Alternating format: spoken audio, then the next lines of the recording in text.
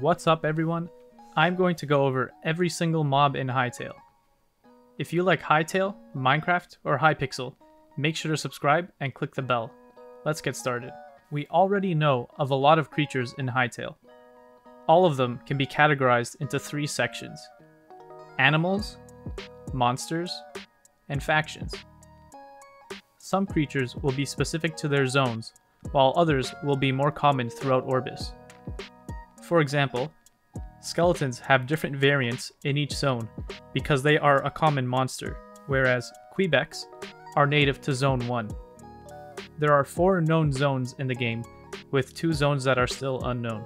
Starting with what we have seen from the trailer and other media posts, here is a list of all the animals that we know of: saber-toothed tigers, antelopes, chickens and chicks, cats, snakes, pigeons, deer, sheep, turkeys, fish, snails, dogs, bears, frogs, ducks, sparrows, rats, bats, owls, wolves, woodpeckers, rams, horses, crabs, bison, meerkats, warthogs, foxes, rabbits, sharks, cows, crocodiles, pigs, flamingos, hyenas, jellyfish, eels, piranhas, and the kraken.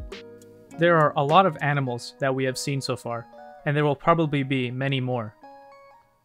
Also, a little Easter egg that I noticed when going over the trailer. The fish in this photo are a reference to Finding Nemo, so that's cool. Now I'll go over a list of the monsters.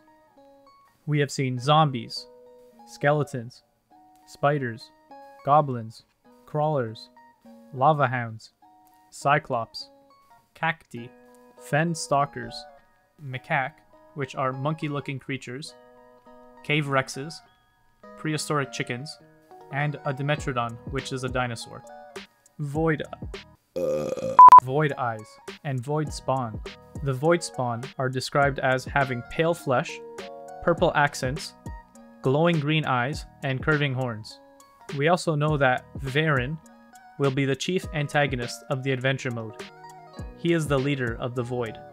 I believe there will be a main boss for each zone, but also mini bosses throughout each zone. For Zone 1, the main boss will most likely be the giant spider.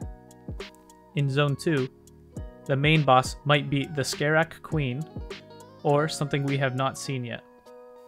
For Zone 3, the main boss will likely be the Yeti or the Ice Dragon.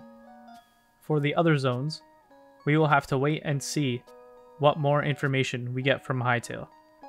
Now that we have covered all the creatures in the game, we can get into detail about factions.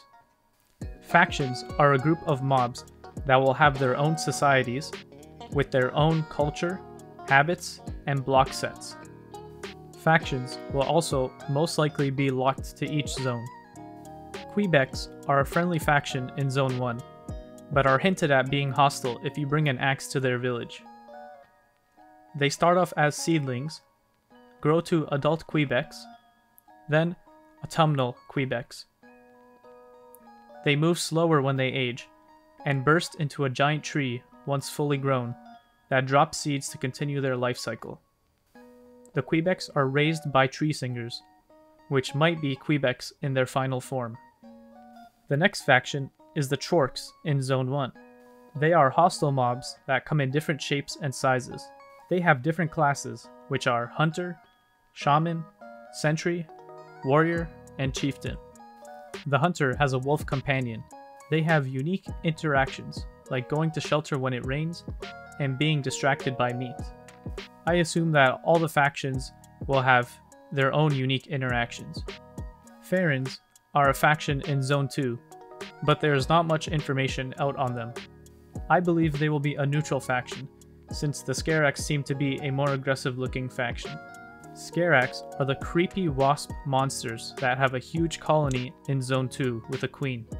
They have different classes, which are Locusts, Warrior, Worker, Larva, and Tank.